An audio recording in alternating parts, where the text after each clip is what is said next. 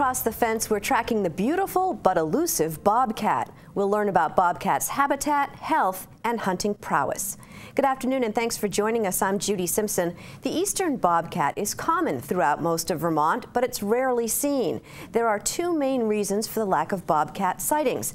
The cats are solitary by nature, and they're generally most active at dawn and dusk. But this afternoon, you're going to get a chance to see bobcats in the wild, thanks to technology involving a remote camera. And we're fortunate to have Vermont's leading expert on bobcats with us this afternoon. I want to welcome Kim Royer. Kim is a veteran wildlife biologist with the Vermont Department of Fish and Wildlife and the former leader of the state's Fur Bearer Project. Well, thanks so much for coming in.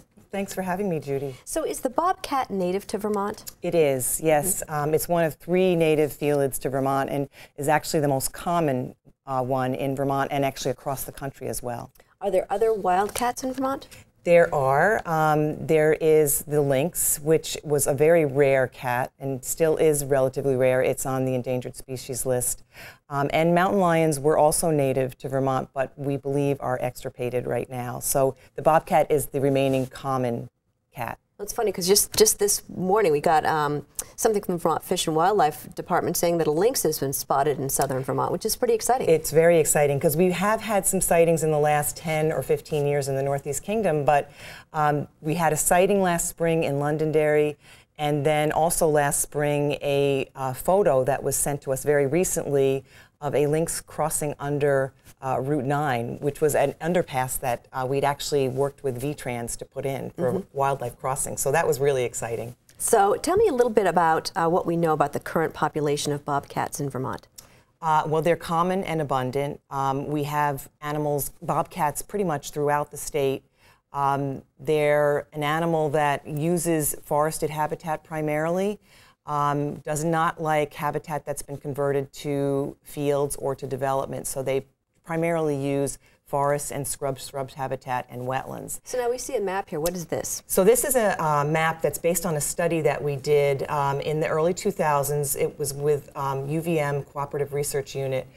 We had a graduate student that collared cats, and these are dots from a cat that has been collared that were collected on a GPS collar.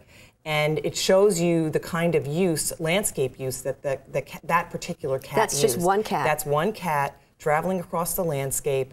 And you can see that it's using the forested habitat. The darker green area is all forested habitat. The lighter green is mostly fields. It's really avoiding the fields. It really seems to be avoiding the fields, and that's what this study showed.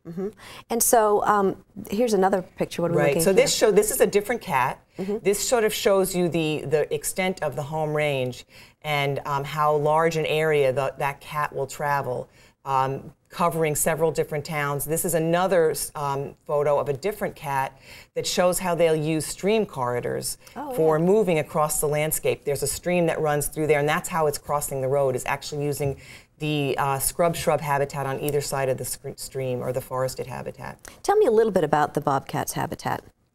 So this study, actually, the reason we did it was to determine whether there were any critical habitats for bobcats. And what we found was that they use wetlands heavily. They use those stream corridors very heavily. They will use rocky ledges as denning sites and refugia from other types of animals and people. And also because the exposure in those rocky ledges is often south or west facing, and it's much warmer than in other places. And they use forested habitats in general. Now you mentioned, we mentioned earlier that they usually travel dawn or dusk. Right. They're most active at dawn or dusk or during the night. And we actually would program those cameras, those collars, so that we got the points during dawn and dusk. And they'll actually travel faster through poor quality habitat. Really? Yes. Poor quality habitat for them. For them, exactly. So if they're trying to get from one place to another and it's habitat that's been converted to field or development, there's a little brushy area between, like a hedgerow, they'll use that hedgerow to move, but actually they'll move at a faster pace than they do in regular forested habitat or wetland habitat. Now, do they climb trees? They do climb trees, yes.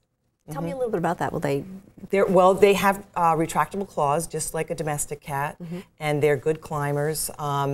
They mostly hunt on the ground, but they will also climb trees. And what's a bobcat's keenest sense? Mostly it uses its eyes and its ears. Just like a domestic cat, they have very large eyes, and they're very attracted to movement, and so they stalk. And as you could see in that video, he was walking, and there was an open space, so he was definitely staying close enough to the woods. So. Right, and he feels comfortable there because of the woods on either side. And so, are bobcats known to be aggressive? I mean, do you have to worry about them? No, not. They're very secretive. I've actually had collared cats within maybe 3 to 5 feet of me that I couldn't see because it was so brushy, and that cat never came anywhere near me.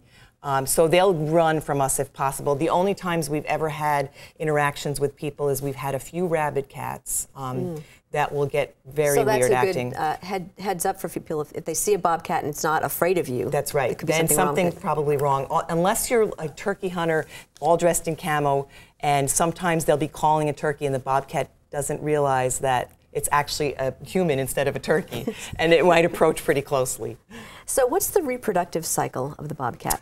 They generally mate February to March or April, and they have a 2-month gestation period, so the kittens are born anywhere from April to June. The kittens, they have den sites, and the female actually stays with the kittens for quite a long time. The kittens tend to leave the den sites in about 6 weeks, 4 to 6 weeks. Mm-hmm. And the male is no longer in the picture. Right, the male does not help much at all. How big do they get? The females are smaller than the males. The males tend to be quite a bit larger. Females may weigh 15 to 18 pounds. Males can get up to 40 pounds, a large one. And you mentioned, too, that they can actually take down a deer. They can, actually. We've done some food studies on bobcats back in the 40s, so it was a long time ago. But I think 30-some-odd% of the stomach contents was deer. But they also generally will focus on snowshoe hare, cottontail rabbits, and small mammals. And so I know that in my own yard I haven't seen a bobcat. My kids have seen one years ago, but there are traces, bits and pieces of bunnies every once in a while, and I'm just wondering if that's what that is. It's possible, but there's also many other, there's fisher that will take rabbits, there's foxes that will take rabbits, coyotes that take rabbits. So rabbits are kind of like the ubiquitous prey species for everything that's out there. So now when do these animals develop their coats? Because their fur is really beautiful. Right. Well, they're prime, what's called prime in the wintertime usually. So in the summer, just like a domestic dog or cat, the coats get much thinner, and then as they get into the colder periods, then the coats will get much thicker, especially the underfur gets very thick, and the guard hairs get very long and beautiful. Now, you brought a couple of examples to show us. I did, yes. Well, I wanted to show folks the difference between a bobcat and a lynx, because we get a lot of sightings. People think they've seen a lynx when they're just seeing a very large bobcat. So the things that people need to look for, this is a bobcat right here, and this is a lynx. And the things that we want people to check is the difference in the tails. So this is the bobcat with the white tip. Oh, okay. The top of the tail is black, but the bottom of the tail is white. And that white is very obvious most of the time, whereas a lynx has an all-black tip. Very distinctive feature. And another thing to look for, which is a little harder to describe because it's a little subjective, but this is the foot of a bobcat. And this is a foot of the lynx. And you can see the lynx is adapted to deep, fluffy snow. The bobcat's at the northern edge of its range here in Vermont and does not do well in deep, fluffy snow. And that's because its foot is so much smaller. It can't stay on top of the snow as well as a lynx can. Got it. So those are two of the features that we hope people will look for when they're trying to distinguish between one or the other. And the lynx are larger than the bobcat. They may look larger because their legs are longer generally. They may not weigh as much. If you have a large male bobcat, it can actually weigh more than a female lynx. But they do look larger because they're fluffier and their tails are longer. So does the bobcat have a natural predator? Besides man, probably the natural predator in this day and age is fisher. A great horned owl might take a kitten at some point, but mostly it's starvation or disease that will kill bobcats. They mentioned the Fisher. Are there a lot of Fisher in Vermont? There are. Fisher's native as well, but it was reintroduced in the 1950s and 60s to actually control the porcupine population. Oh, really? Yeah, they were brought in by the Forest and Parks Department. And so they actually are also very common and abundant now. And they're more aggressive, though, aren't they? They can be more aggressive. I mean, these are all predators, so if you're a prey species, they're aggressive. Now, is there a bobcat hunting or trapping season? There is. Actually, bobcat were bountied from the mid-1800s up until 1971, because back then people's perception of any of these large predators were that they would take cattle or sheep or domestic animals. So they were bountied. And the bounty was removed in 1971, and a much more restricted season was established in 1976. So there's a small, short 2-week trapping season right now, and a month-long hunting season in the winter, January, February. And about how many cats are taken? For a long time, there was the average was about 30.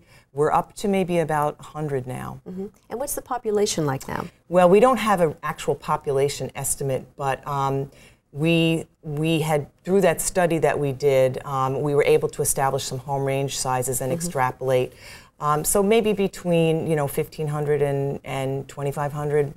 It's very general, and we really don't try to nail ourselves down to that because we don't have good figures for that. Right. What challenges do bobcats face in Vermont and northern New England?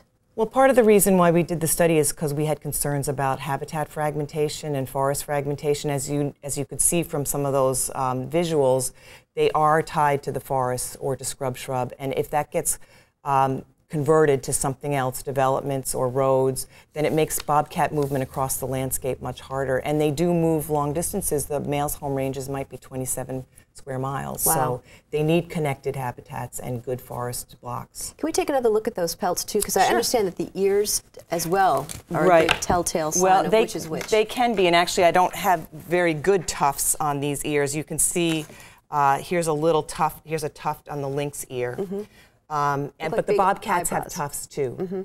The lynx tend to have longer tufts than the bobcat, but when I ask somebody, did it have tufts? Were they long? It's hard for somebody to tell. Right, when unless they you have seen That's them side right, by side. exactly, yes, yeah. And that probably would never happen. Right, it's hard, that's right. It doesn't happen in the wild. So what else do you want Vermonters to know about bobcats? Well, I think, again, that they are a common and abundant species. They're not at risk. The population is not at risk. But they do require intact habitat, habitat that has blocks that are connected by vegetated areas of riparian areas of streams that have forests on either side. And so you mentioned in studies that you've done with collaring some of these animals. Are there plans to do more studies, more research on them? Probably not in the near future. Those are very expensive, and we got the kind of information that we needed in order to protect bobcats and their habitats for the time being. So probably we'll transfer. We're doing work on lynx right now. And so, as we mentioned, there was one sighting in southern Vermont. What happens after that? Once the Fish and Wildlife Department puts out one of those statements saying we've seen these rare animals, what happens? Well, we actually have been doing some work in the Northeast Kingdom in the last few years. We've got trail cameras out. We've been doing track count surveys in the wintertime in cooperation with a bunch of partners. Just to try to monitor what's happening with that population. We'd send out the press release so people will let us know if they see lynx, because that's one way for us to also track what's happening with the population. So that's the kind of thing that will start. And eventually, if the population grew, Maine did an extensive radio collar study on their lynx as their population expanded so that they could learn more about the habitat needs of the animal. Is there a thought that maybe this particular animal came from Maine originally? Yes, in fact, that's a really important point, is that lynx in particular need that connectivity between Maine, New Hampshire, Vermont, and Canada. And so maintaining those large forest blocks and the habitat connectors that keep us linked up to other states and other countries is really important in the future of these populations. And climate change is going to have an effect on lynx as well. You think so? Yeah, bobcats are probably going to do better because they're at the northern edge of their range. Lynx are going to have problems as the snow depths get less. Right, because they really, as you mentioned earlier, depend on the heavy snow. To outcompete bobcats and fisher and other animals like that. All right, well, thank you so much for joining us today. This has been a really interesting talk. Oh, great. Well, thank you for having me. If folks see one of these animals, should they call your department? Especially a lynx. If they think they've seen a lynx, they should definitely give us a call. We'd be very interested. Okay, thank you so much. Yeah, thank you. That's our program for today. I'm Judy Simpson. We'll see you again next time on Across the Fence.